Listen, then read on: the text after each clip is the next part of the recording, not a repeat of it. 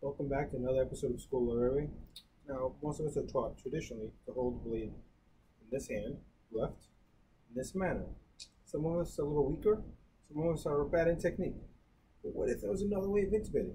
So Dr. DeCanto taught me a way of intubating that if you're in a confined space, you no longer perhaps have to be in a fighting stance like I've been teaching you, but perhaps a more narrow method. All right? And the method that you would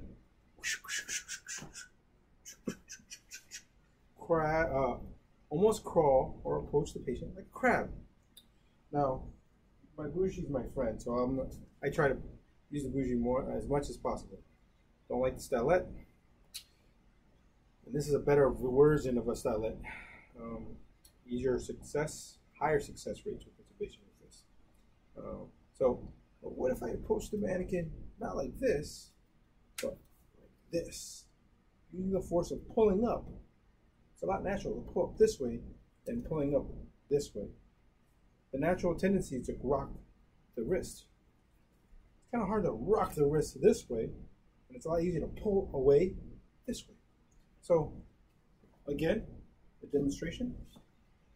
I'm going to intubate crab style. The mouth. Utilize my other techniques. See the molecular, the pagars, put the tube in the molecular. See, similarly, do some ECM. A lot better with ELM, but no one's here to help me. So I'm going to utilize my bougie. Right? I see some of the posterior cartilage, part of the cords. I'm into it.